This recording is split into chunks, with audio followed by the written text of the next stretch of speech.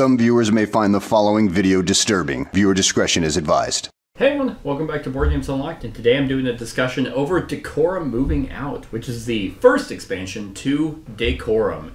I don't know why I said first, because I have no idea if they plan on doing more content for Decorum, but this is going to be kind of an interesting review because I have an initial review over Decorum, and it was after kind of a mini-series that my, well, now ex-wife and I were doing together. And we ended up cutting that series just because Decorum became such a burden to play. But I've always admired the game. And it's a game that I've shown people tons and tons of times. And I've continued playing the 2-player scenarios or showing people the 3-player and 4-player because it is such an unique type of puzzle game that is unlike anything else out there. So whenever they announced an expansion, I was like, well, wait a minute. Wasn't there supposed to be an app that the game was going to, that the game was supposed to have?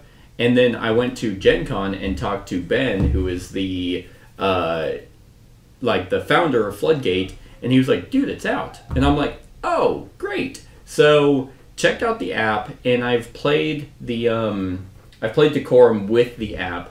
And so I'm also going to be talking about the app in this review as well as talking about the expansion. So I'll do the app at the end because this is a review over Decorum Moving Out. And I'm conflicted on this expansion. So in terms of an expansion to Decorum, I think this is a really cool, unique idea. It basically adds 20 new scenarios that kind of keep the house static, but keeping the core game the same. So you're given your conditions that you have to meet that are obviously going to appear conflicting with others' conditions. And you now have cars, different types of cars that will have specific rules within those conditions. I'm going to try and do this without spoilers. But the main thing is that once you set up the house is now static. You don't interact with the house by adding a new, because you're not moving in together. You're not decorating the house anymore. So the only thing that changes is that you keep the wall colors. But after you set up the house, you remove all the other pieces that were not there. So now you have new actions that allow you to swap positions that are compatible. So you can swap wall hangings with wall hangings. And you can move stuff into the cars, and the cars have wild spaces that anything can go in. But your conditions are going to align with, hey, you can't have something in the clunker. The positioning of something can't be above another thing because the cars have different rows, and the positioning of the cars matters based off the setup that you're given. It also adds boxes that can be moved around and manipulated in some way, and bubble wrap that you place pieces in that will, again, all align with your conditions. So it definitely adds more content to Decorum without being and I like the fact that it's moving out. I think with the stipulation of what the game is, having it be cars and stuff and thematically tying oh, hey, you guys figured out how to live together. Well, now it's time to move, and moving adds its own stressor. If anyone's ever moved with a significant other, then it becomes, it can be a huge pain if you're dealing with packing and relocating and actually the act of moving to a new place. So I think the theme is done really well, and the way it's implemented in the game is also done really well.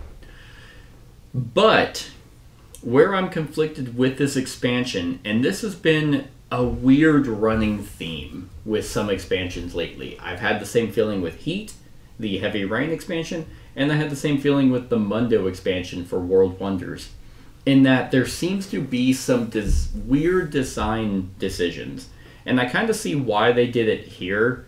One, Floodgate is a lot smaller than Days of Wonder, and whoever did World Wonders, Arcane? I can't remember. No, it's not Arcane. It's a different company. Anyway, but the 20 scenarios that you get in the expansion are only for 2 players, and there aren't any scenarios for 3 or 4.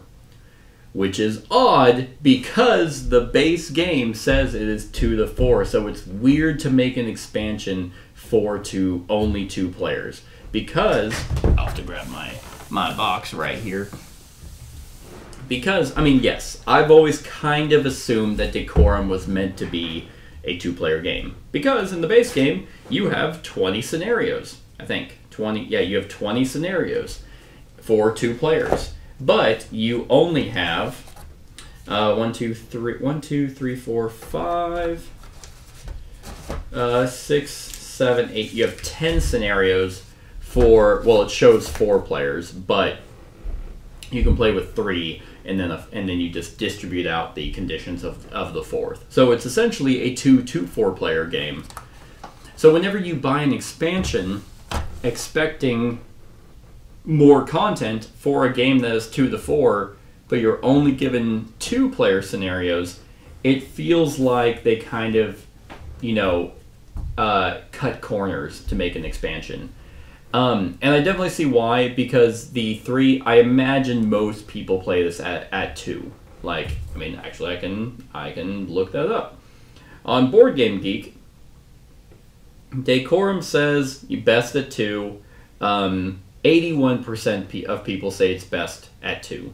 And then 60% recommend it at 3, and 50% recommend it at 4. Only one person said this was best at 3, and 12% of people, so 4 people, said this was best at 4. So obviously it's meant for 2, and maybe they just went with the data and was like, okay, no one's really playing our 3 or 4 player scenarios, so we'll just make an expansion for 2. Now, granted, I love this at 3 and 4. Like, I love the roommate idea. I think the scenarios they came up with are awesome. I guess they might have went with more theme of significant others moving out instead of roommates moving out. Because typically, if you have roommates and you're moving out, you're not moving out together. You're most likely going your own separate ways. But again, I can understand if people who have bought the game thought that, oh, great, it's an expansion and I love playing this with my friends, and they buy the expansion and they can only play it at 2, I think that is going to irk some people more so than not.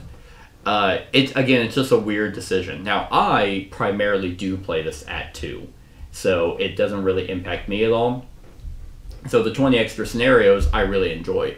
And I kind of like the way that they packed it. So now, the way it's packed, it comes in just this box here, and you just pull out the scenarios, and they're all just lumped together like that.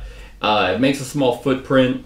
It allows, because the base game had all these different envelopes, there was no reason to have the individual envelopes, so again, probably it's maybe a cost-cutting measure to not have the individual envelopes and the scenarios packed and not including a third 3 and 4 player scenario, but you kind of get more content in this small expansion. I mean, not more content than the base game because you have all the acrylic tiles, but with the cars, with the boxes, the bubble wrap, it's not an expensive expansion either way, but if you do play this at 3 or 4 primarily and rarely at 2, well, then this expansion is not for you at all. So, other than that, I think that the scenarios are great. I have not done them all, but it is Decorum just with different conditions. That's really what it is. So if you don't like Decorum, you're not going to like this expansion. Like, it doesn't fix anything. It still has the cards with the conditions on them. You still have to do the actions like of moving and painting and positioning and all that, and give vague hints on, love it, hate it, indifferent. I flavor it up like when people do something, it's just like, oh man, I'm gonna beat you to death with that lamp, which is my version of I hate it. So you can roleplay a little bit without still just going, I love it, I hate it, I'm indifferent. You still have heart-to-hearts and give condition tokens, or not condition tokens, give your conditions back and forth. So it's more content. Just, again, I do like the added aspect of separate rooms, really, is what the cars are. So yeah, that is my review on Moving Out. So on a scale of 1 to 10, I've actually bumped Decorum. Decorum was a 7 for me, but I bumped it up to an 8 because it's a game I do show a lot of people. And I've learned that how hard or difficult a scenario is kind of dependent on which condition you decide to start out. Like, I've had many games where the one I chose to start with is like actively feels like the opposite. So you're kind of going in circles with the other player. And that can kind of indicate how difficult a scenario is. But I still show it to a lot of people. It's not that big of a deal if you don't get it. Now, with the way the app is right now, if you do mess up or someone misinterprets a condition, like even in the expansion, and you both say you're fulfilled, but you're not, you are kind of out of the scenario, because you can't really replay it. The app is supposedly supposed to fix that, but we'll get there in a sec. However, still, you now have 40 2-player scenarios, and still you're 3 and 4 players. So I'm going to give the Decorum Moving Out expansion still an 8. I think it's an awesome expansion, especially if you have exhausted your 20. Now, I've redone scenarios because I've played it. There's been such a long gap that I can go to scenario 1 and not remember what the other person has to do. And I assume that the expansion is going to be the exact same way. So yeah, I think the Moving Out expansion is going to be an 8 for me, personally, because it's still, I play this primarily at 2. Now, let's talk about the app.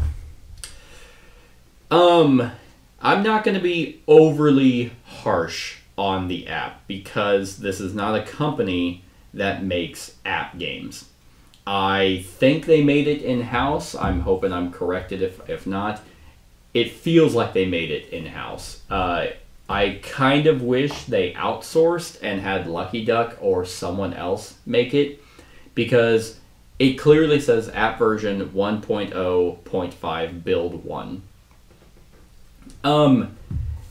The app is not at all what was described to me and apparently was described or promised to a lot of people. Currently, all the app is a daily scenario generator, and you only get one. So, if you bought this game expecting a infinite form of scenarios once you've exhausted everything in the base game and once you've exhausted everything in the expansion, you don't have that right now. So basically what I'm saying is this review for the app is kind of going to be things that I would like to see. One, randomly generated scenarios. Right now it's literally join game, host game, or continue game. And you have a daily scenario. Once you do it, you can't use the app until the next day.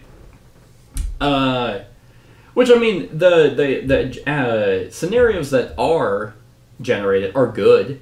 And whenever you are in a scenario, whenever you have a heart-to-heart, you can, the app will keep the round tracker for you. And then it's like, oh, okay, we both hit end turn. Now, it's time for a heart-to-heart, and we click a condition, click share, and it gets sent to the person on their phone. So that's neat. Whenever it's running the scenario that you're playing, it is fine. But there's a couple things. One, as of right now, I don't think it allows for 3 to 4 player scenarios. So again, they should have just made Decorum as a 2-player game. I don't know why, if they're now with the expansion and the app, if they're focusing on 2 players, why they even included 3 and 4 player scenarios. Almost seems like a mistake on the initial design, where it's like, oh shit, we should have just made it 2 players. Because it takes a lot of design effort to make 4 conditions that aren't gonna break the game and still make them interesting and fun to play.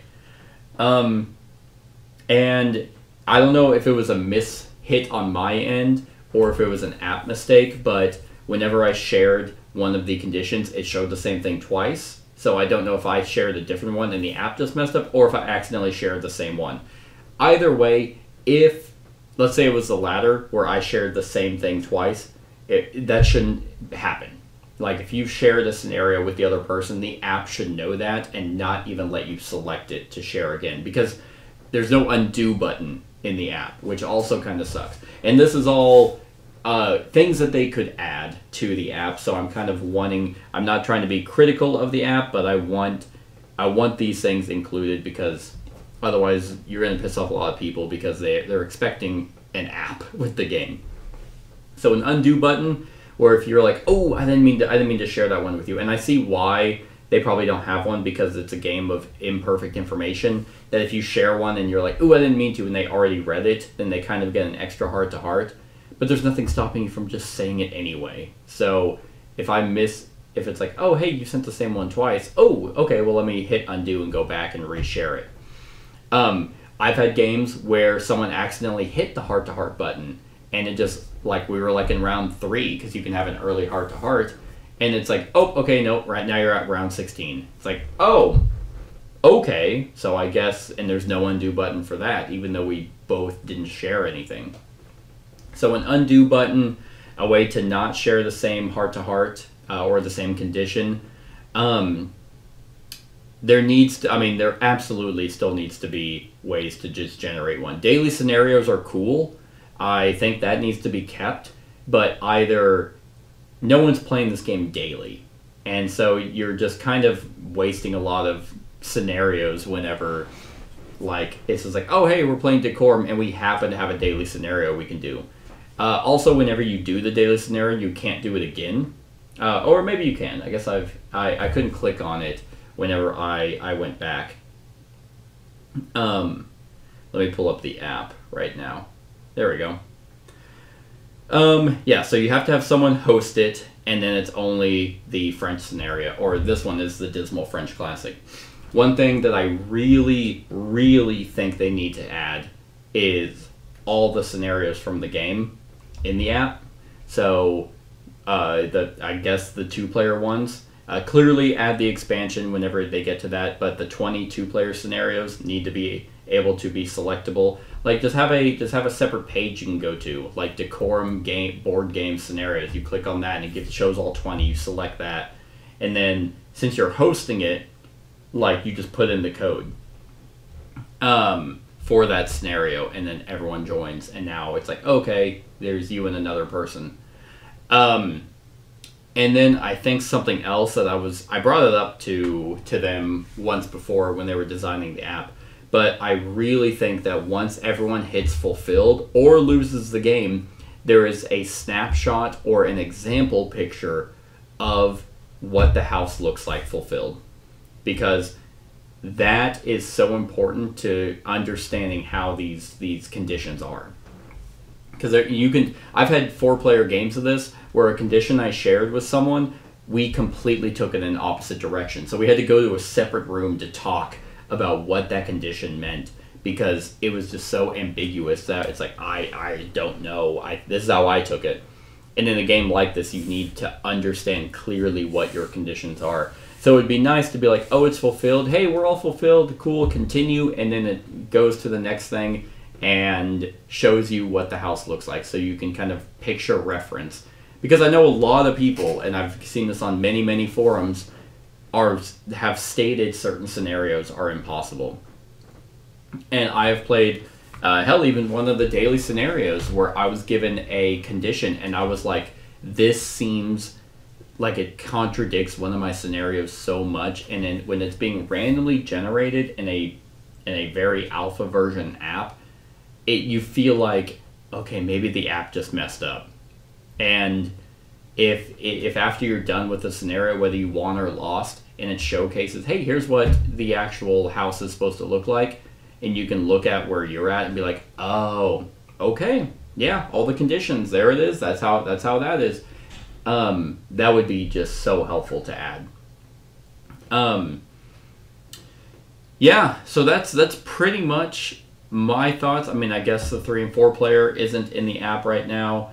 I like the fact that you continue a game in the app and come back and continue playing. And the daily scenarios are awesome. Need to add in base game. Need to add in a reference check. And an undo button. I think that's pretty much it for the app. Because I did see a lot of forums out there of people saying they bought the game expecting the app, and the app took a while to come out, And whenever it was out, it wasn't anything like what they were told, which was basically infinite scenarios or randomly generated scenarios, which I guess it technically is, but for daily. And it's like, it would be nice to sit down and play Decorum after you've done all the inbox scenarios and just new game. Boom, here's a new scenario. New game. Boom, here's a new scenario. So you can play multiples at once instead of being like, oh, okay, let me set up Decorum and we have one daily scenario. All right, we're done. Let's put all this up. We wanted to play more, but unfortunately, we only have one scenario to do. And I understand that they can add all this to the game. I hope that they're not just going to put this out and be like, all right, well, that's enough of that. We gave them an app. There you go. I hope that they are actively working on things to improve on the app. These are just some ideas that I have that I hope to see in the game, but I'm not really docking them so much for the app right now. But it's definitely a work in progress for the app. One, because it's also a web app, which I think is fine. I think that makes it easier to support. And yeah, I mean, I'm not docking them for not having the expansion since this just came out, but yeah, there's definitely a lot of room for improvement with what the app is. I'm not even going to rate the app. That's just something I wanted to talk about because I got this expansion at the same time I found out the app was out. So yeah. Other than that, that's my thoughts on Decorum moving out and the application for Decorum. Let me know what you think of all that in the comments below. Other than that, like, comment, share, and subscribe, and have a wonderful whatever time of day it is for you. Hey everyone, thank you for watching, and I really hope that you enjoyed the video. If you would like to see more of my content, go ahead and click that subscribe button and the bell to be notified whenever I upload any new content. If you feel like supporting the channel, you can go ahead and click that Patreon link to be taken to my Patreon, and any help is truly appreciated. Other than that, stick around for any other run-throughs or reviews or cool top 10s or whatever I feel like putting on. Other than that, like, comment, share, and subscribe, and have a wonderful whatever time of day it is for you.